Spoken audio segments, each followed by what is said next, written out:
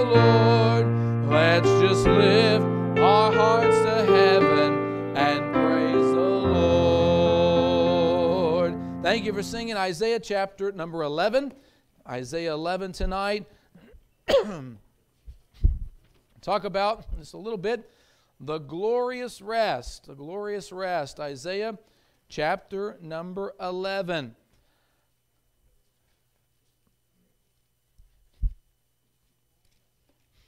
Look at verse number 10 as we get started tonight.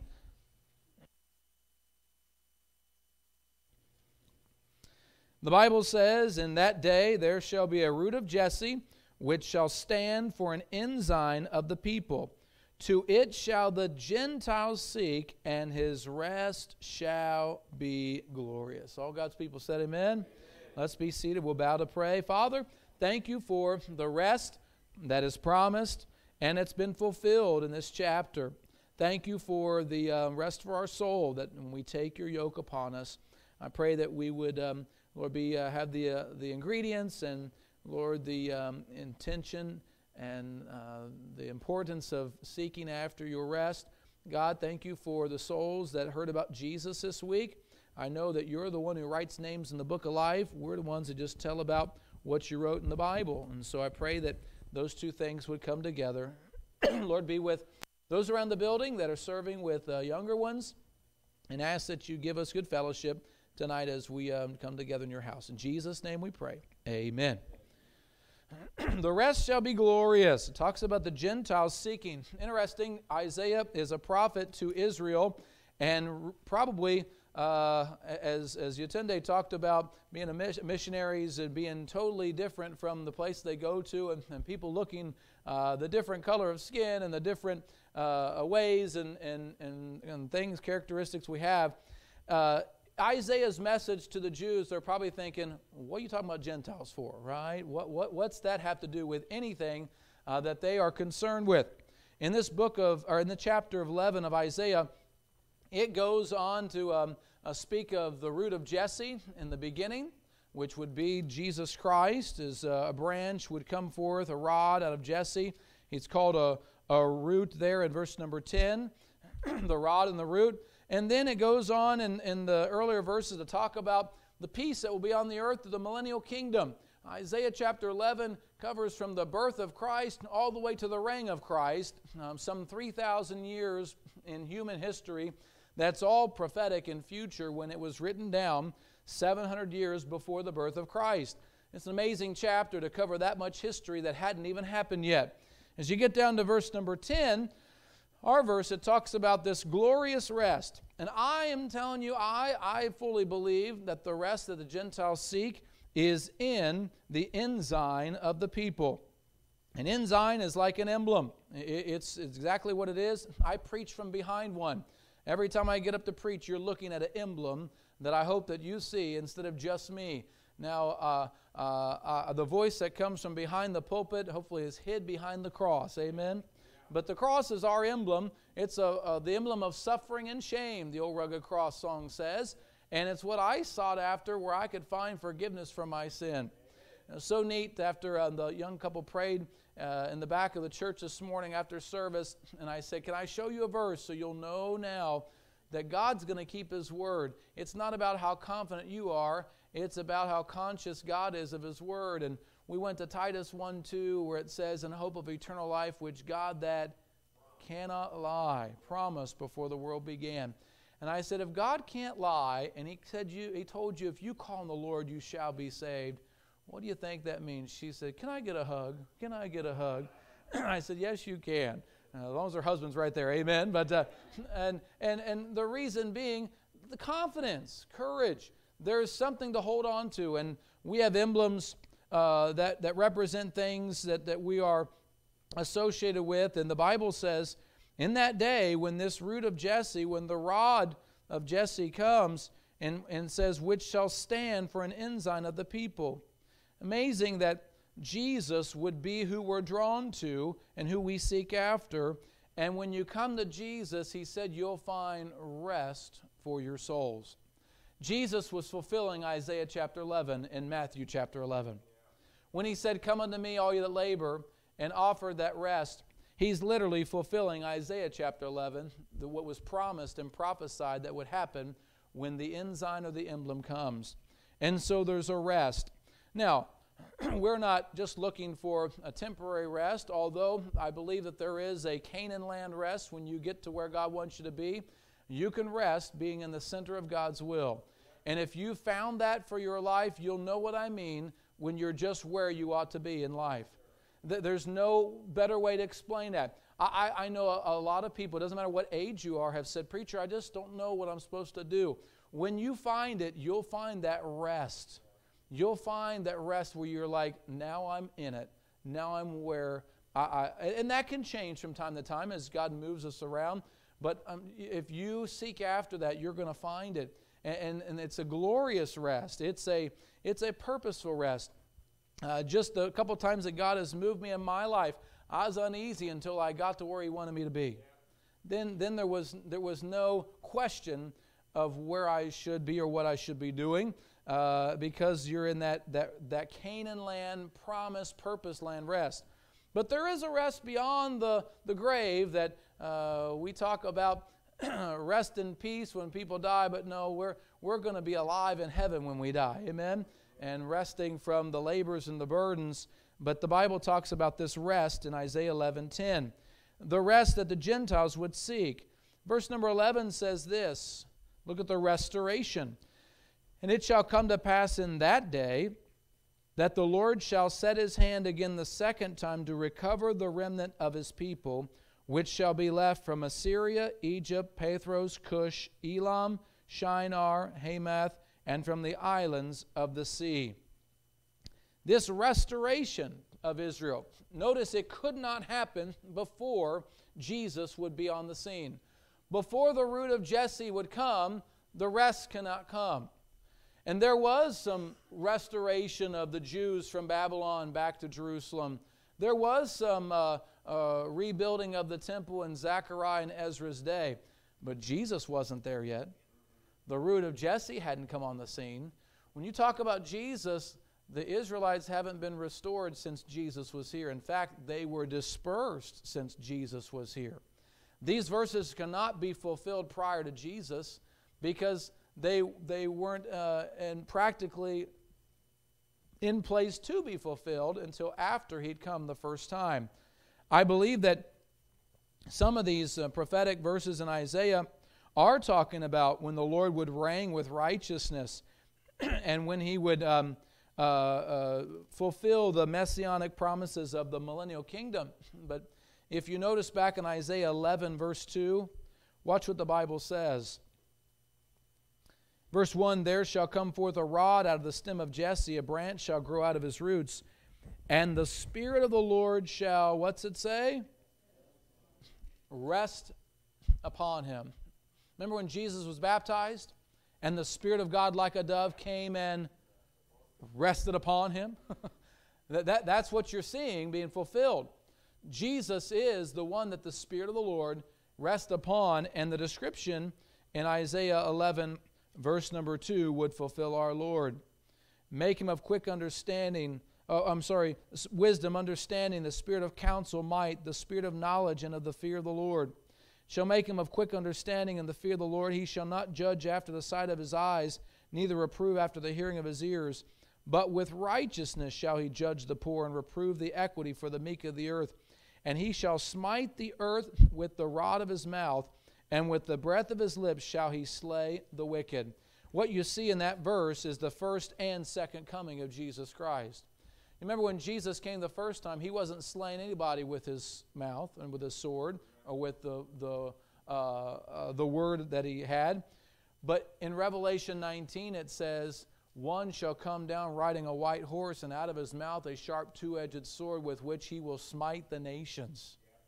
Literally, the return of Christ is mentioned in Isaiah 11 as well as the first coming of Christ. Yes, He had to come. He's a root of Jesse. He's born from the family of Jesse. But friend, when He comes back to slay the wicked, He's coming back as King of Kings and Lord of Lords. He's not coming as a baby. He's coming as a mighty warrior to carry out the wrath of God. Revelation 19, you can look that up. Not for tonight, for a time, but just making mention of it. The restoration. Then go back to verse 12 and 11 and watch this. The reuniting. The rest is glorious. The restoration is promised. In verse number 12, he shall set up an ensign for the nations, and shall assemble the outcast of Israel, and gather together the dispersed of Judah from the four corners of the earth. Amazing to me, and this is just my opinion, I can be wrong, but before Israel was gathered back to the land, there was an ensign of the nations that dictated the first declaration was to give Palestine to these Jews, and that was the Declaration of the United Nations. An ensign for the nations. And you look up and you'll see a little circular map of the globe, the United Nations emblem, that all of them are together. But the first decree was give Palestine back to the Jews. That League of Nations or United Nations was born out of the conflicts of World War I and World War II, which also helped to gather the Jews together so they could come back. Amazing to me. Isaiah 11 tells us about the reuniting and the restoration. It says that there'll be an ensign of the nations. And look down at verse 13. Watch the reuniting. The envy also of Ephraim. If you're not for sure what Ephraim is, you can write down 10 tribes. That's what Ephraim is referring to. The 10 tribes that would go by the name of Israel or also Ephraim. Ephraim was one of the sons of Joseph when he was in Egypt. Half tribes, and Manasseh and Ephraim. And the Bible in these prophetic major prophets uses that term to describe the 10 tribes of Israel.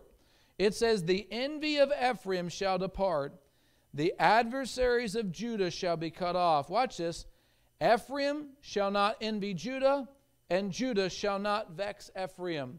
In other words, we're bringing back the united tribes of Israel. That's what the Bible says would happen 2,700 years before it happened. I don't know how we can't get excited about the Bible you hold in your hand when you think about what God did and the way He did it. We've still got North and South separated, and we've only had a civil war a couple hundred years ago. Talk about the flags and some of those things, and I know that we're the United States of America, but there's still some talk about if you come from the south or come from the north. Not with Israel when they return. The Bible says the envy will be gone between those two divided parts of Israel. Judah being the 2 tribes, Judah and Benjamin. Ephraim being the 10 tribes. I'm not even going to try to name them all off the top of my head. But you put them together, and he says they're going to be Israel. When they're restored, they'll be reunited. Amazing. And then look at the rejoicing.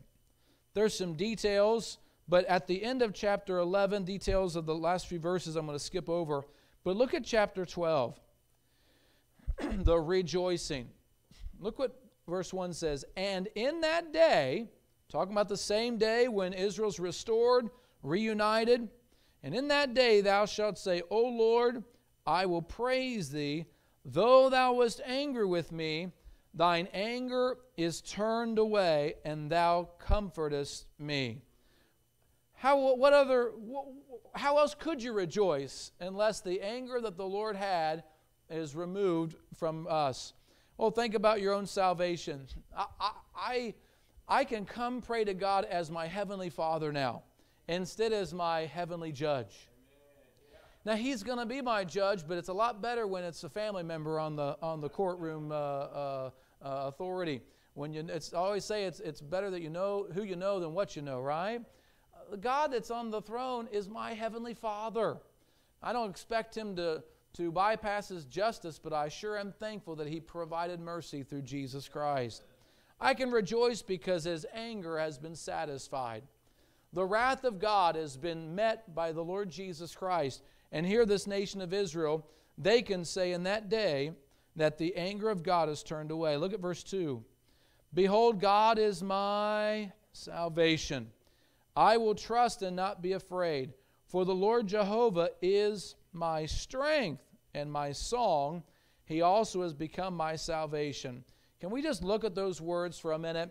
And friend, think about your own personal life to apply these thoughts with.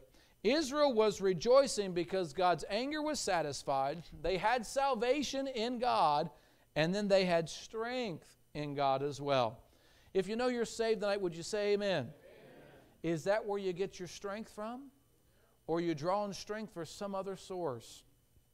Boy, I know that we can have some comfort and we can have some stability with things in life, whatever the convenience is. We're talking about air conditioning and heating. I'll say amen to air conditioning. I'm glad the Richwood Fair was this week and not next week. I'll tell you that right now.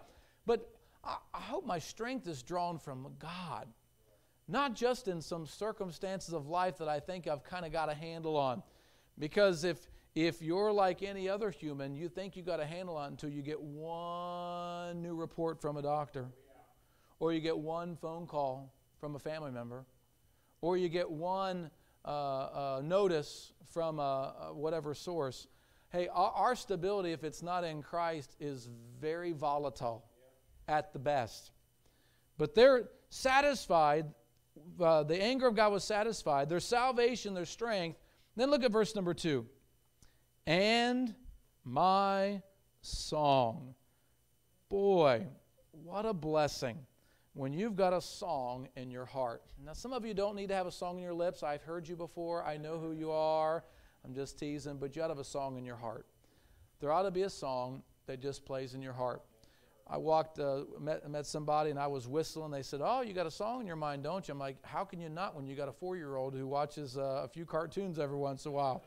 But I always have a song, something that I hear or it just sparks in it, and boy, I'll be whistling it or humming it. And why do you sing? I sing because I'm happy. I sing because I'm free. His eye is on the sparrow, and I know he watches me. Whether or not you can carry a tune in a bucket, you ought to have a tune in your heart. And they had that song as they were rejoicing. Salvation, strength, song. And then look at verse number 3. Therefore with joy shall ye draw water out of the wells of salvation. Isn't that just a picture of Jesus as well? He told that woman at the well, you're drinking water, but I've got water that you'll never thirst again from. Give me that water. Where's it at? It'll be the well of springy life, and it'll come from inside of you when you get the Lord. Oh, that well of water that flows constantly. I've mentioned this a couple times, but I know the water tables are very different between counties, especially Champaign and Union. Sorry about your luck, Union County. We got good water down where I'm from. In fact, my sub pump runs about 9 months out of the year.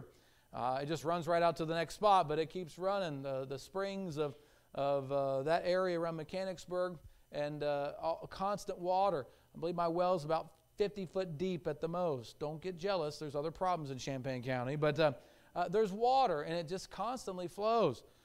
Boy, I hope salvation constantly flows from this well. I hope that in my life, there'll be enough water of salvation that can just splash over a few people around me. I hope that you'll be able to have that same testimony, that somebody will say, "What song are you singing? What are you humming? Boy, Sunday night was a good one. Let's just praise the Lord. Let's just praise. Up from the grave he arose." Oh, man, the brass section is about ready to blow me off the platform on that chorus, man. You get something in your heart, and it will overflow, and others will see it. And that's what you see in this illustration. They're rejoicing that they're going to be reunited, going to be restored. The Bible says the joy will flow like water out of the well. And look at verse 4. And in that day shall you say, "Praise the Lord, call upon his name, declare his doings among the people, make mention that his name is exalted." Oh, when you get the water, you need to share the water. There's enough to give to other people. And then it'll be seen in all the earth. Sing unto the Lord, verse 5 says, for he hath done excellent things. This is known in all the earth. When the waters flow and it's easy to share and show it to others. I know that there's some humanitarian causes that have been digging wells, and some missionaries have attached themselves with that great cause. And I don't know all the scenario of every place, but buddy, when there's fresh water flowing, that's clean water, it makes a difference for all the inhabitants of that region. It's why that early days of our nation, they dwelled around the rivers. Cincinnati, Pittsburgh, Cleveland, they're around water. It's what you find. These major cities had access to waterways, and even on the ports of the settlements of our country. But boy, when we've got access to the greatest water that's ever flown, it should draw some people to come settle around it. Oh, I hope that as Brother Tom Wagner said, you can't be unseen at that property where you're at. There's no way people can't see you in Marysville. I'm like, we are unhideable now. We are up on a hill, and the name, and boy, I appreciate the folks working on the sign and the flowers and all this stuff. There's a great avenue for people to check out what's going on. Brother Will was talking to a waitress last week that got saved, and she said, I know your church, it's always full. That's what she said. The parking lot's always full. Well, it is especially lunchtime in Culver's during the week as well, amen? But yeah, you do see some cars out there, whether they're getting soul food or sandwiches or knocking down yellow posts in the parking lot, amen? But hey, people ought to know that there's water here. Even though we can't help everyone that calls for benevolence, you know what, almost every call that comes into the church office that needs some help, hey, so-and-so told me to call you, you'd probably help me. I don't know if that's every place, and we don't get to help every single cause and call. If you knew the benevolent fund numbers, well, I know that some people get saved, amen, so it's worth it, but I just know that word gets around where water flows. Yeah. Somebody said if you tell someone else how to get saved, you're just one beggar telling another beggar where to find the bread. And maybe you're just one thirsty sinner who tells another thirsty soul, hey, here's where I found the water. Oh, the water was flowing. It was seen in all the earth. And they were singing about it. And look at verse 6. It's not enough just to sing. What's verse 6 say? Cry out and shout, thou inhabitant of Zion, for great is the Holy One of Israel in the midst of thee. I get on my kids for their shouting. And then I think, maybe God's preparing them to shout something else. I hope so, a little bit. But why do they get shout? Why do my little ones shout? Because they get emotional. That's why they get shouting. One of them gets upset at the other one. Boy, they let out a beller. Dad! You know something's going on because their voice amplifies it. Man, I don't think that I need to yell and shout out in the street, but I should have that emotion and compassion that would compel me to open my mouth and share what Jesus has done. Amen? Yeah. When's the last time you shared with someone what Jesus did in your life? Oh, preacher, you just had the fair. I know. And there's more people that need to hear about it tomorrow. Yeah. Everyone you come in contact with, I hope that you have an overflow like Israel did when they would be restored. They were reunited. They are rejoicing for what God has done. And man, if only people could know and tell what's happened in your life. There's a lot of good advertisers in the world, but Christians oftentimes aren't those people. You got a great testimony. You got a great story how God restored your marriage, how God renewed a fellowship with a family member, how God rescued you from the depravity of your own self, if not the depth of some hole that you were in because of your sin. Can somebody say amen? Boy, those are great stories. We love to watch those stories on some show or some documentary. And you've got it. You've got that story, how God restored you and reunited your spirit and soul, that you're now a whole person, and you can tell someone else who did it and how it happened. Oh, I hope that we'll be able to be an ensign or an emblem for other people to seek and to find that rest that we have experienced. Verse 10, if you read it one more time, in that day shall be a root of Jesse, which shall stand for an ensign of the people. To it shall the Gentiles seek, and his rest shall be glorious. Not all the time do sinners just come seeking the Lord. Sometimes they seek a wheel to spin to get something free.